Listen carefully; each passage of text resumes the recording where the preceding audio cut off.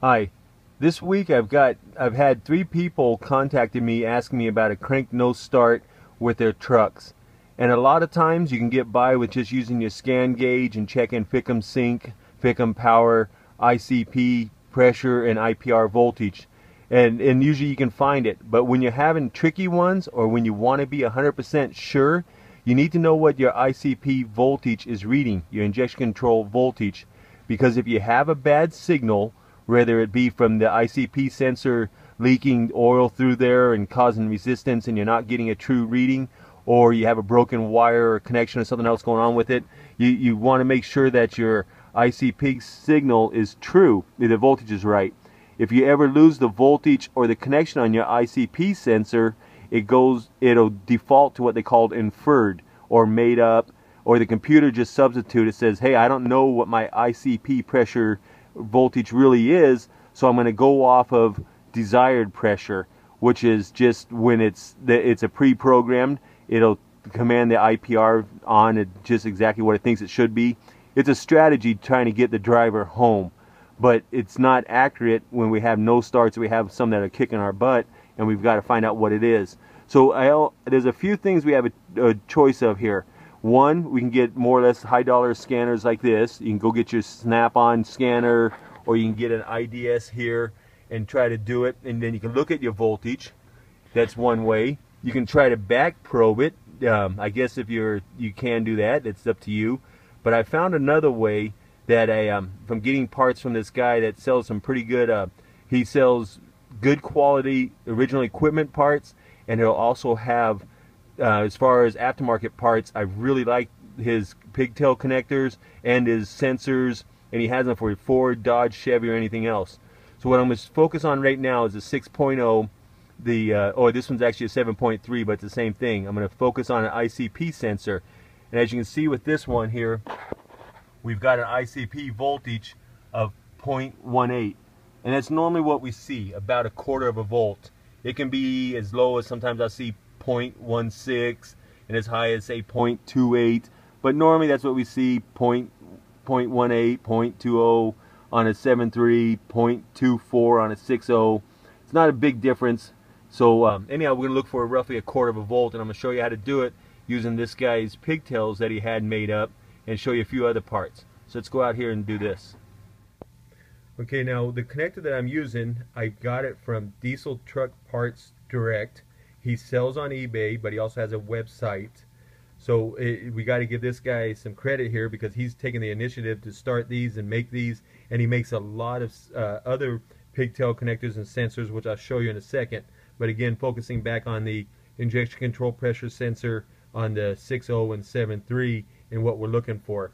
As you can see here, taking the connector and looking at it, say it's looking at you just like a, I guess for the best way to describe it is, let's just say a face. So we have a right eye, left eye, and a mouth or nose, however you want to do it.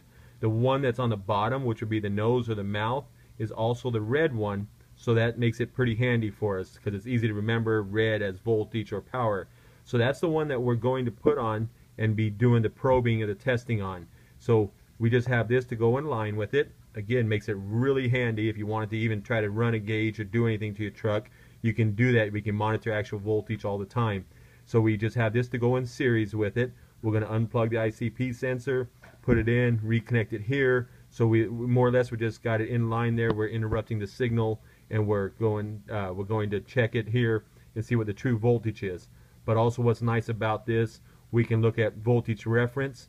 Voltage reference is the computer puts out 5 voltage reference, because it starts low like that, so it can keep it consistent. That way it knows with the amount of the voltage coming back, it knows the pressure. So it sends out 5 volts reference, and then depending on how much it gets back, that's how it calculates the voltage or the pressure. And that's why it's important, because when we don't have when we don't have the signal, it's just made up. So we want to go with we want to check it. So we're going to be put this on the truck and be looking for, again, about a quarter of a volt. And here is again our schematic where we can see we have the ones here, but we have the injection pressure number 3, or the nose, mouth, however you want to look at it. That's the one we're going to be looking at, the red wire. So let's look at this on the truck. Once I've gotten the connector here, I have the ends. They already come actually pre-done, so I just pull the ends off I'll just take a red butt connector and I've slipped it over it and I'll crimp them down. And the reason why I do this, though, I have an insulation. That way it protects the wires from arcing or touching with anything. So just again for protection, I'm going to go ahead and install these red butt connectors, then put it on the truck. And here it is installed on the truck. As you can see, I just unplugged my ICP sensor. Again, this being a 7.3, it's on the front of the driver's side head, the front inside. And I just put it in series. I unplugged this connector there, reattached it here. That way I've got my voltage from the PCM going, and I can check my signal return or my voltage back to see what my ICP is reading out right now. So it's pretty handy here with it. And again, the red butt connectors are just for insulation. So there it is, connected. Now let's do the test. Okay, I'm just going to use the basic Craftsman scanner here, and we're going to use the 20 volt direct current scale, because that should be enough here with what the vehicle, with what it's putting out. It actually only has a max of 5 volts, so I've got it on voltage direct current. I'll take my ground, stick it underneath my battery here, on the ground side of the battery. Take my red lead. I'd like to verify that it's working, so we'll take the red lead, touch on the battery, and as you can see we have battery voltage about 12.5. So now I know that's good. And then what I want to do is take my red lead and go to the red power wire off the ICP sensor and stick it in there and see what we have. So now, as you can see, we've got the 0.19, roughly a quarter of a volt, a little less of course, but we have what we saw with the instead of buying a scanner that costs you thousands of dollars, here with this pigtail connector, the least expensive way I know that you can do it, again without back probing it, you can go ahead and do your own voltage test here. So there it is, where you can check your voltage and verify at least your signal out of your ICP sensor. Okay, a couple other things I want to say as far as giving a shout out here to Dieseltruckpartsdirect, because again, he's taking the initiative, he's the one that's finding this, he's actually even getting some of these developed. And it doesn't matter whether you're buying the original equipment sensors. He'll have original equipment ICP sensors. I buy from him all the time. I've been using them for over a year. It's good quality. He has that, or he has aftermarket ones for these 7.3s that's just been developed that we're testing out, and they're available for sale right now. But it's good stuff, and it's not just Ford. He has stuff for the Cummins, for the Duramax, for all types of vehicles, internationals, the semis. He does all types of diesel truck parts and makes all types of connectors. Of course, me being a Ford tech, I just stick with that. Some of the other things I want to show you that he has.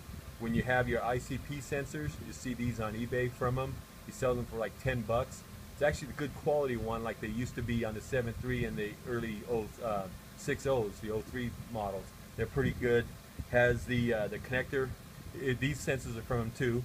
The oil pressure sensors, good quality again. His aftermarket stuff's good quality, and he has the genuine.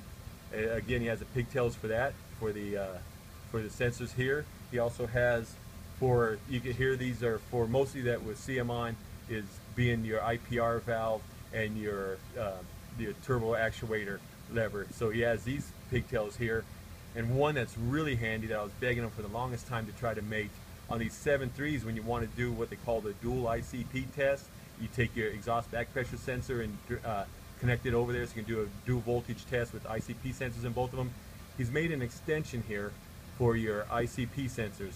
Again, he just has the male and the female, where we can unplug the exhaust back pressure sensor, plug it in here, put an ICP sensor in the passenger side head, and start monitoring voltage from your EVP signal and your ICP signal to do the dual ICP test, or check to see if the heads are equal with the sensors.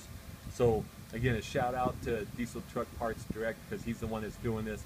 If you need any sensors for any manufacturer and all that, then go check him out on eBay. Also, he has a website. And if you like my videos, please like and subscribe. I got my website coming too. That's be here pretty soon, dieseltechron.com. Thank you.